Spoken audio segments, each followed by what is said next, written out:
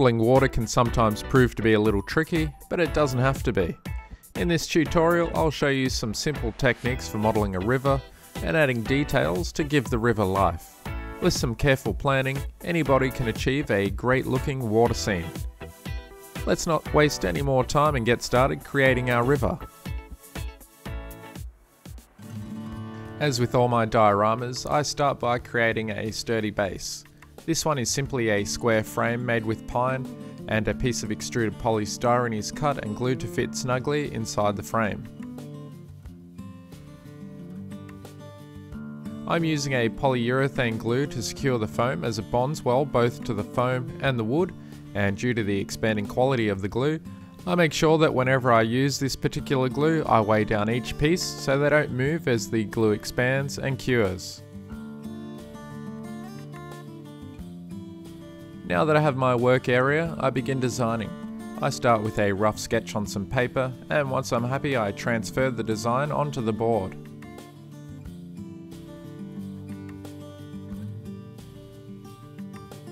Extra pieces of foam are used to add elevation and contouring that will make up the landform of the diorama.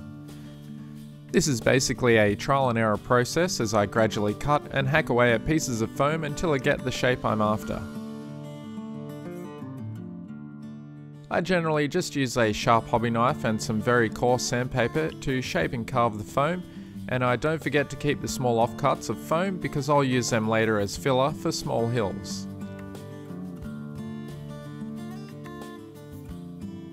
The polyurethane glue is used again to glue the foam together. However, when gluing two pieces of foam together, you'll need to roughen up the foam with a wire brush and dampen the surface with a sponge, as this will help the glue form a very strong bond.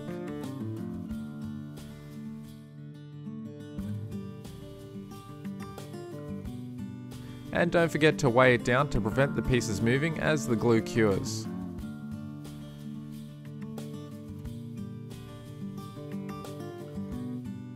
The next step is to place the rock moulds. These are made using some plaster of Paris and the Woodland Scenics molds. Basically, I make a large batch of rocks and spread them out ready to be test fitted.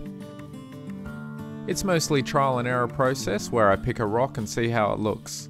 I use sandpaper to flatten the rocks that will sit on the bottom, and I use a hobby knife to carve other rocks so they fit together like a puzzle.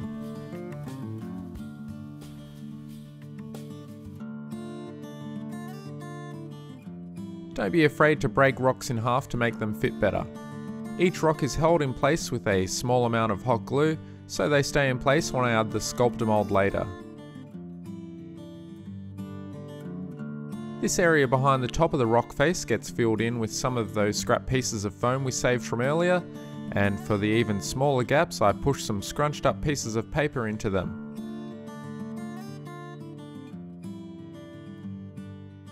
The main landform covering this is done with sculptor mold. It's a very versatile product and does a fantastic job when adding contours and texture to your scenery. It blends well and can be left rough for bushy, unkept areas, or rubbed smooth with a finger for areas that are well maintained. Simply add some water until it's the consistency of cottage cheese and start putting it down and spreading it out.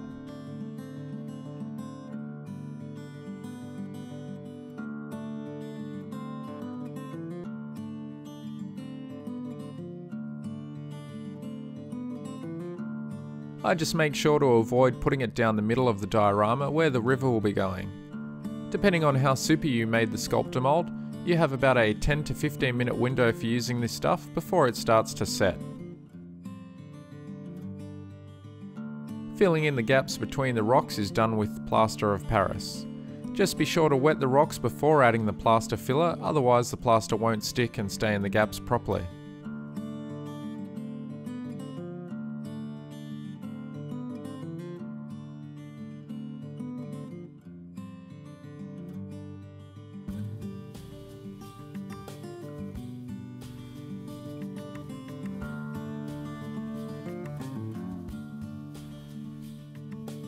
With all the main contouring done and plastering finished, I tidy up the edges with some sandpaper, removing any excess plaster. I also smooth the surface of the river using a fine 600 grit sandpaper. This helps remove any small drips of plaster that are on the riverbed and also helps give a smooth transition between the embankment and the riverbed. Once done, I vacuum away the dust. I have three main colours I use for the rocks, starting with the darkest first, giving the rock face a thorough coating. The plaster sucks up the moisture in the paint very fast, so I find adding water helps the paint flow over the rocks.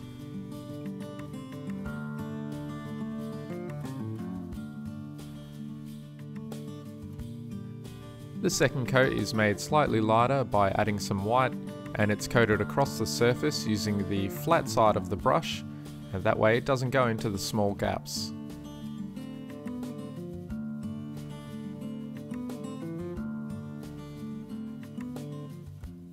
Then an even lighter stone grey with a very small amount of basalt grey is used, and a heavy dry brushing technique is applied, making sure I leave areas of the darker colour below showing through.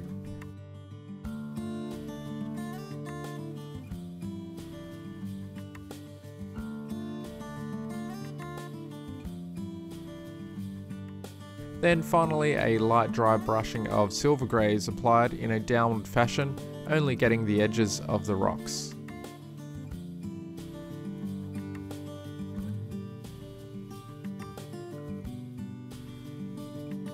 The same process of colour is applied to the rocks that will be placed in the middle of the river as well.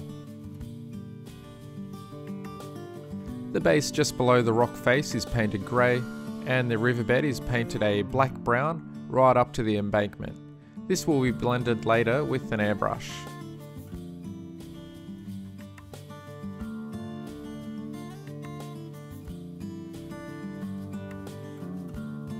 As with nearly all of my dioramas, I paint the ground an earthy colour.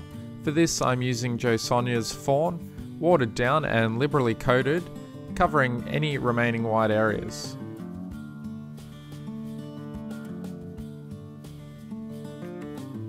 For the areas next to the riverbed and the rock face, I apply the earth colour with a smaller brush, and I'm just being a little bit more careful in order not to get paint where I don't want it.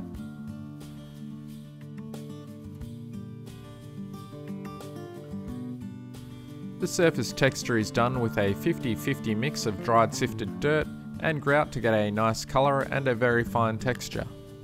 It is applied through a stocking to ensure a fine even coat is applied. Watered down Mod Podge is painted over all the areas I want the dirt to stick, and then the dirt is applied.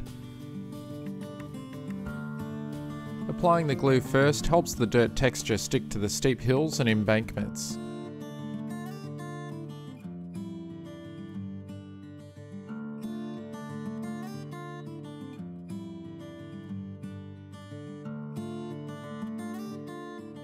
Excess dirt is removed from the riverbed and rock face, firstly with the vacuum and then dusted with the brush to ensure no unwanted dirt will get glued to the riverbed.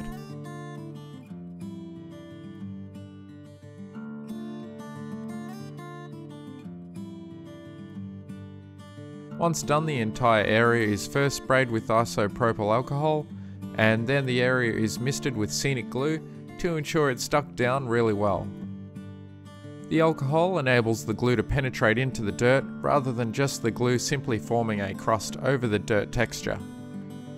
Areas of pooled glue can be soaked up with a paper towel.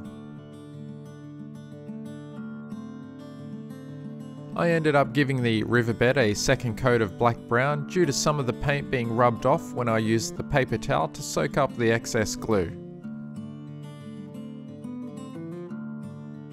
To give the illusion of depth, I blend the area between the rock face and the middle of the river using some black-brown through the airbrush.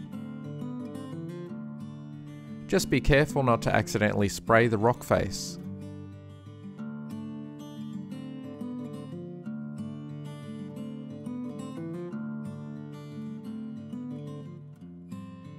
The same technique is used to blend the riverbank as well, using tan earth.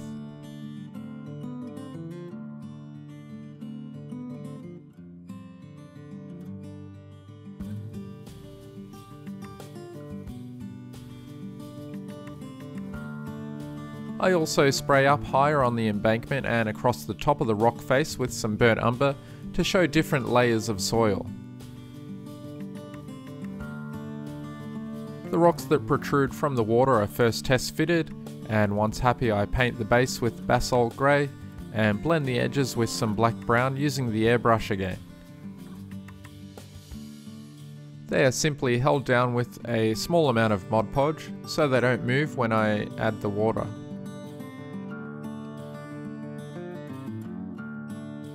River debris can now be added as well. I wanted to add some fallen trees and branches, and this is easily done with some salt bush twigs. It's just a matter of finding one that fits well and looks good. Things start to progress quite fast from this point. I start by adding grass. I first make a batch of static grass tufts, which are very easy to make as long as you have a static grass applicator. It's quite easy to make your own, and I have a tutorial showing you how to make this one I'm using here. I'm using 6mm static grass for my grass tufts and standard white glue on some baking paper. Just make sure to attach the grounding clip to the metal tray, and before you know it, you'll have hundreds of grass tufts.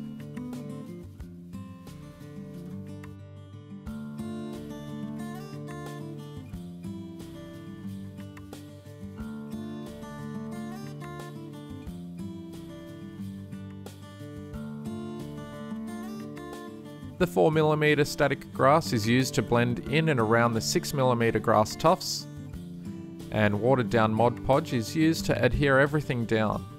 I'm deliberately applying the glue quite rough and patchy because I'll be adding additional layers of grass later.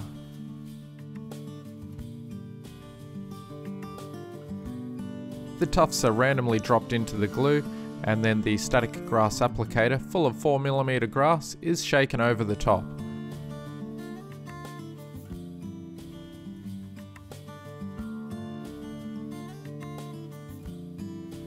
I avoid working on large areas at a time as the glue dries quite fast. But before the glue has a chance to dry completely, I use a piece of wire to gently tease the grass so it's not so uniform and straight.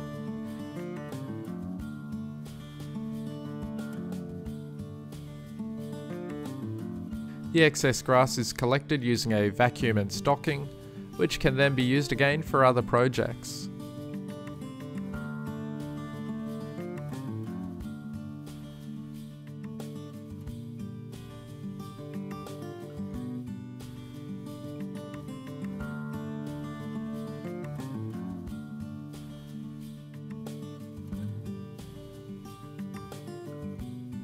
The 2mm grass is used to further blend the transition between the ground dirt and the longer 4mm static grass. It's applied semi-randomly along the edges, however I still make sure that there are some bare patches of plain dirt remaining.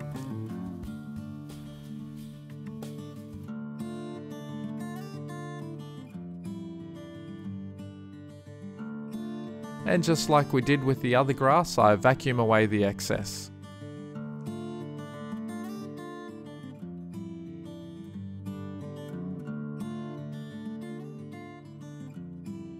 It's hard to get all the loose grass using only the vacuum, so if possible you may need to turn the diorama upside down and shake away all the loose grass. Otherwise you can use the brush attachment on the vacuum to tease the grass and help get all those loose fibres. But just make sure that the glue has had time to dry before using this method.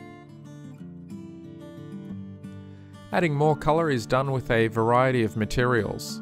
I firstly sprinkle finely ground dried leaves randomly over the area. This is basically dead leaves found in the garden and put through a blender, then sifted to remove the larger pieces that get discarded. The fine stuff is what I use. I use the paintbrush to press the fine chopped leaves down into the grass. I don't want the chopped leaves to be sitting on top of the grass. Fine turf burnt grass is also used to add pockets of colour randomly over the area, and I also use a small amount of Woodland Scenics earth blend as well to simulate other types of plants and weeds.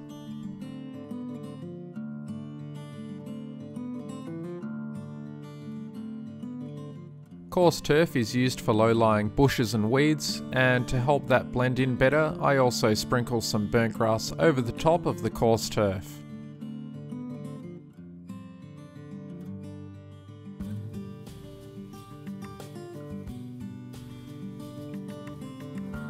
Field flowers can be added using coloured foam.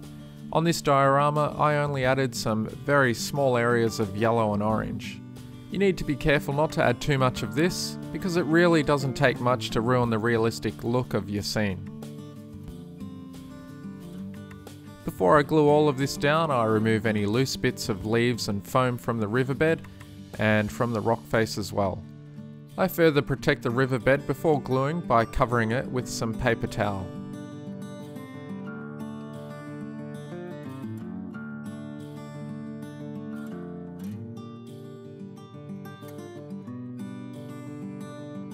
The area is misted with alcohol and then misted with the scenic glue to ensure everything is firmly fixed in place. Not much alcohol and glue is needed for this layer. You want to try and avoid having any of the glue start to pull. If you find there are still some loose spots afterwards, you can simply repeat the process on those areas. Before it's had a chance to completely dry, remove the paper towel from the riverbed. Next, I add highlights to the dirt road. I'm using some yellow ochre pastel and I lightly brush it over the wheel tracks. You can also dust other areas of the scenery to add a bit of colour variety.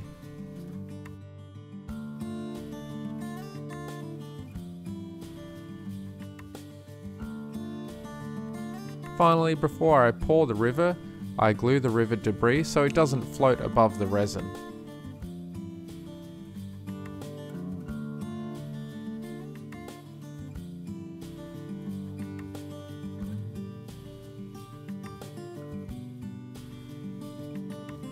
In preparation for pouring the resin, I need to dam up the river.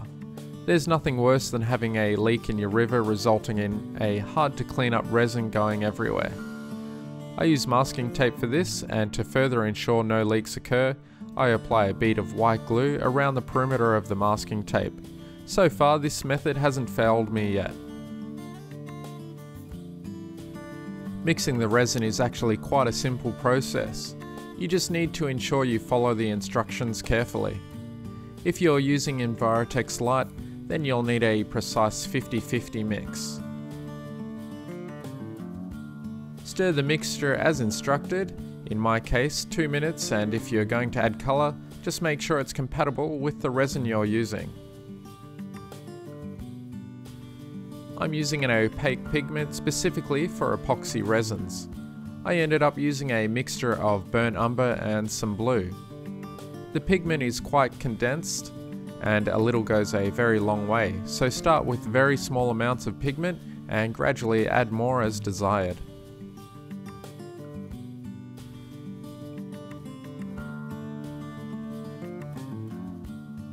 Once the colour has been thoroughly mixed, I pour the resin into a second cup and mix for a further minute.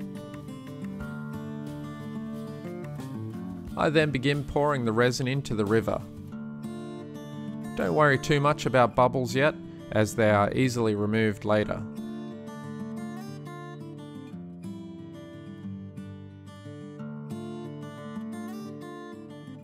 Simply finish pouring the resin, and if required, use a toothpick to help the resin flow around difficult objects. Wait about 5 or 10 minutes and then the bubbles will float to the surface. Then just breathe over the surface, as if you're breathing onto your glasses to wipe them clean. The carbon dioxide in your breath will cause the bubbles to burst. Large bubbles that get stuck to the bottom can be teased with a toothpick and brought to the surface where they can be popped with a breath of air. As the resin cures, be sure to cover the area so dust doesn't get stuck to the surface. That is the reason why I haven't added the larger trees and bushes yet. Now just leave it for about a day and a half as the resin cures.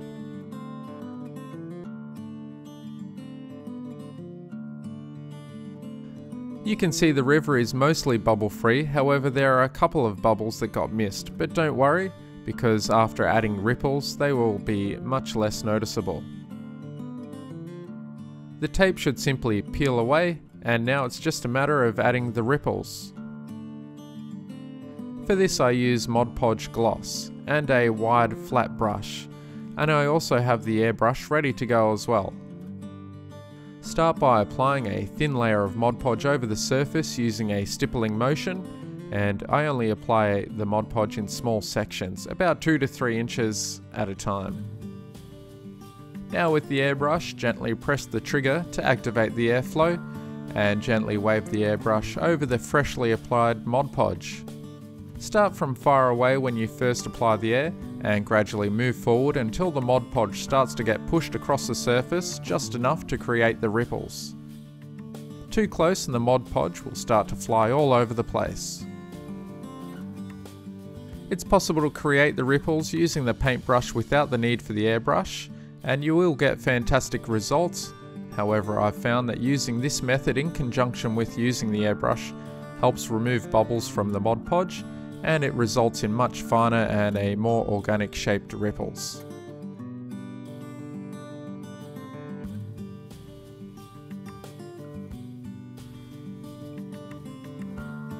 For the areas in tight spots, like near the rocks, I just use a small paintbrush to create the ripples. To create more turbulent water behind and around the rocks, I use some Woodland Scenics Water effects. This works perfect for rough areas of water because it's much thicker and it holds its shape quite well.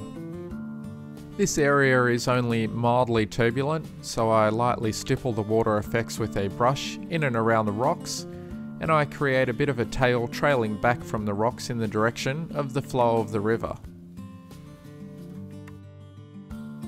Once dry, I add some white highlights to the rough areas. Only apply a very small amount of paint at a time because it's easy to overdo the effect. I use a dry brushing technique to apply the paint.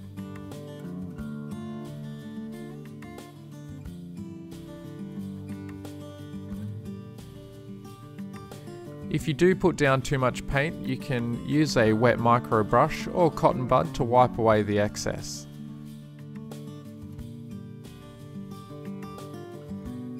Trees can now be added as desired. I use a very simple technique for trees on this diorama. I'm using saltbush trees collected from the great outdoors. Any type of twig with a fine branch structure will work well. Once I've plucked and pruned the twig into the shape I like, I add a very small amount of polyfiber to add extra volume to the branches.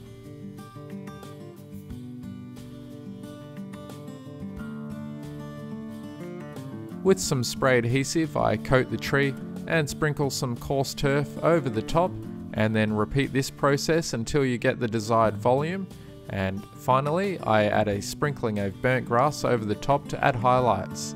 This results in a very natural looking tree. Trees are simply fixed onto the diorama with matte Mod Podge by first drilling a small hole big enough to fit the trunk, and then with a small amount of Mod Podge in the hole, I press the tree into position, making sure it's angled appropriately.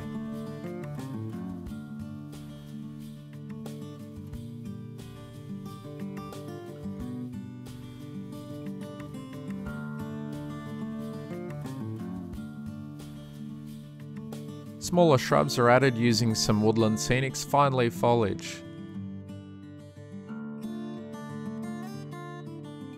With a dab of Mod Podge, these simply press into the static grass, and that is usually enough to hold them upright. Otherwise, you can create a small hole for them to press into using a pin.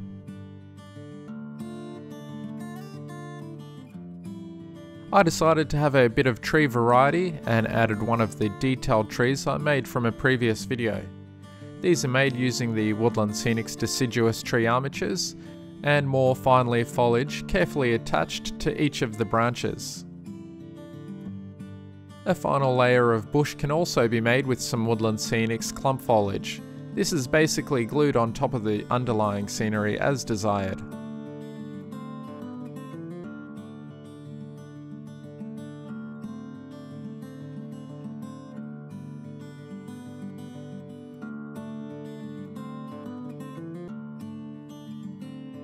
Now for the human touch. This is a sitting figure. I'm adding a very thin piece of wire to act as a fishing rod, and it's slightly curved to look like it's bending, and I painted this one blue. Once dry, it's held into position with some tacky craft glue, and then I set the figure on the diorama again with a very small drop of tacky glue.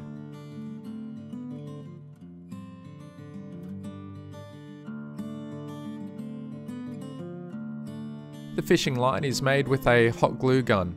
I'm making use of those stringy bits of glue that usually drive you insane.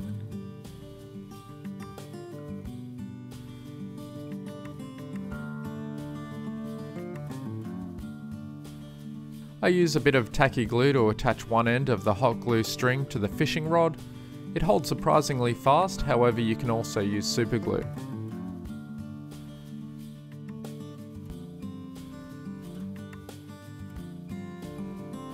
Once dry, I trim away the excess line and press it onto the surface of the river. To prevent the line from moving or detaching, I lightly dab some Mod Podge gloss over the end.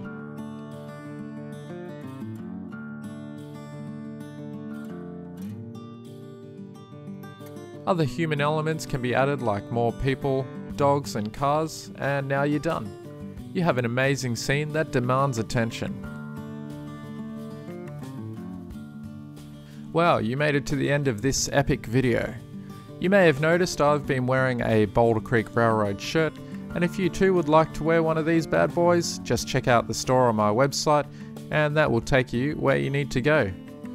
Also, if you'd like to help and support this channel, feel free to check out my Patreon page. There are some extra perks like early viewing of these videos and some other awesome rewards as well. Cheers and thanks for watching.